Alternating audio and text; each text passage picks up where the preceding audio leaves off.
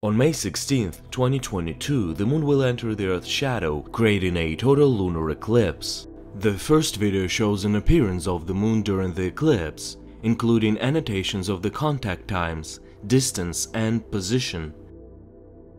This animated map is showing where the lunar eclipse is visible. Contours mark the edge of the visibility region at eclipse contact times.